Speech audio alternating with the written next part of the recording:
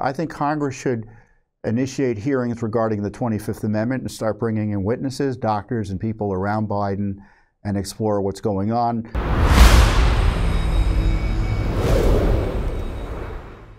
Oh, speaking of the Biden border invasion, I don't want to talk about the border invasion because I've highlighted how we're funding it, but Biden and Trump went down to the border this week.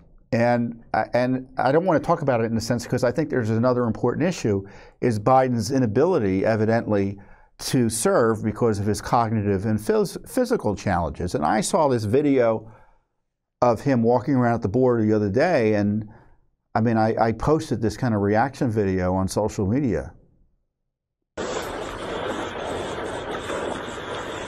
So there he is at the border with some Border Patrol agents.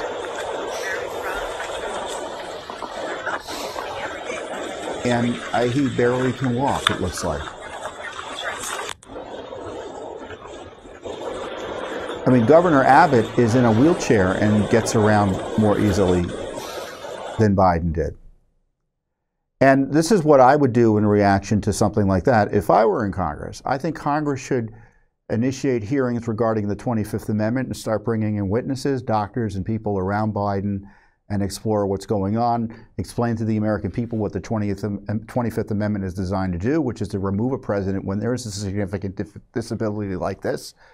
The vice president and his cabinet can move the act and remove him. And if the president doesn't dispute it, he's removed. If he does dispute it, it requires, I think, a 2/3 vote in Congress in order for the removal to be effected under the 25th Amendment.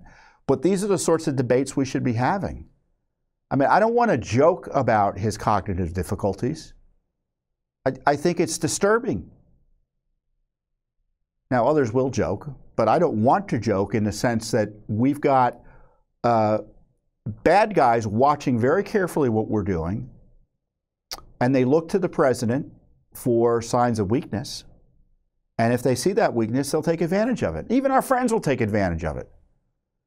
So these have significant national security implications. So there we have, there's the story there, that we got to take his cognitive challenges seriously. And I know some people say, well, you know, we'll have Kamala Harris. Well, that's life. All I know is that there's what the current situation's untenable. It really is. And then there'll be a different challenge if there's a different president or vice president. Now, I'm saying, does he have to be removed on the 25th Amendment? I think there needs to be a serious debate about it. And Congress can lead the way in it. Thanks for watching.